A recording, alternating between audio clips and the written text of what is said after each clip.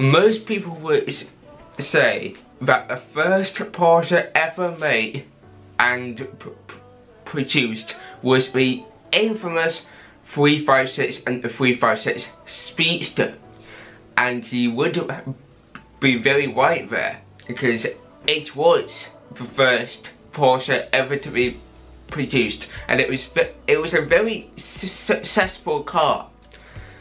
However, it wasn't the first Porsche that was ever made. Here's a heritage behind the 1939 Porsche Type 64.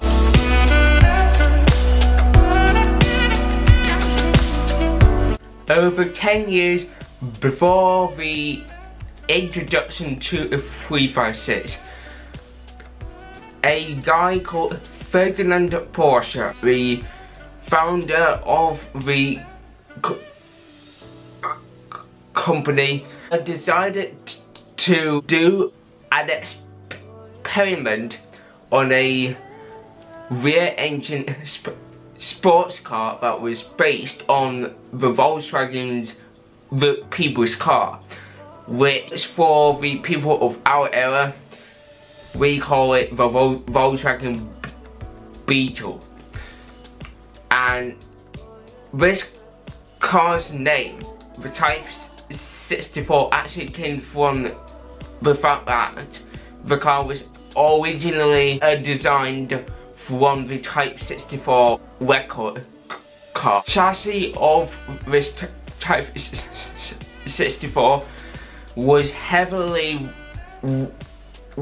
reinforced, and it was custom made, and it also shared the same 1 litre flat 4 engine as from the Volkswagen Beetle. However, the power output at the time was pushed to 50 horsepower, which at the time for a Volkswagen Beetle was quite a lot, and it meant that the top speed of the car was able to reach 99 miles per hour. And to show off the car for the very first time, Ferdinand Porsche decided to put one of their 3 made prototypes onto the 1939 Berlin to Rome race, which at the time was a bit like the Berlin, except it was on a different route, with one of the cars as a public relations ploy. Unfortunately though, at the very start of WW2, one of the cars was destroyed. So now there was only 2 cars left just to keep. However, when it came to a second car, that also was completely destroyed, as in 1945 some American soldiers, once again, this was in the middle of WW2, they found the second car hidden away. They decided to basically saw off a roof of it and basically joyride all the way around the German airfields until the engine was completely burnt out basically, and the car was ruined. So only 1 car remains to this day, which was owned by Ferdinand Porsche's son, Ferry Porsche, in which in 1947 was actually found and was restored by a guy called Battista Farina. Some people might actually know something about that guy's name, probably from a brand called Pininfarina.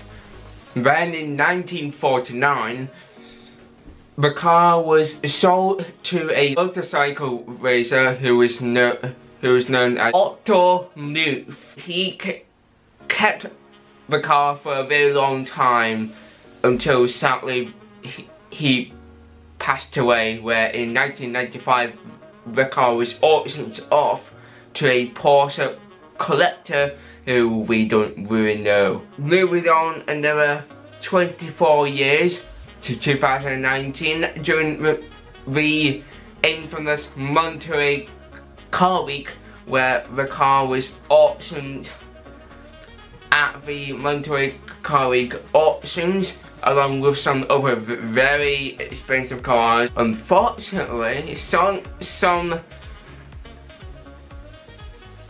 computer failure happened in the auctions, and therefore the car's auction was basically scrapped and it was never sold, which made a lot of people very angry, and especially for those who wanted this car so badly, and the car was never sold. So now it's still with a Porsche collector who we don't know, and that's basically the history behind this amazing car. The first time I actually heard about this car was when Chris Harris drove it in one of the Top Gear videos on YouTube. That was the first time I ever saw it, and I was very interested into it. And you can easily see that even though this was in 1939, it still had the lines of a Porsche. It had the engine in the back, and it really had like an older shape as to a 356, and that's no surprise. I mean, if you put them both next to each other, they nearly look the same, except that Type 64 looks a lot older. But yeah, that's the history behind this Type 64. I really hope you enjoyed the first episode of Heritage. This is a brand new series which is coming to the channel. So if you like to know a lot of interesting history about old cars, as well as a bit of some really interesting facts and a little bit of comedy, I'm not great with funny. I'm not funny at all. If you did like this first episode of then Heritage, then go ahead and click the subscribe button on, and if you want to see more videos like these coming in the future, then click on the notification bell. Check out some of my older videos if you are more interested into newer car videos. Then I've also got a series called Car Talk, which basically goes through the latest cars, as well as going through cars in person. So yeah, I'd like to thank everybody for watching, and I'll see you in the next video.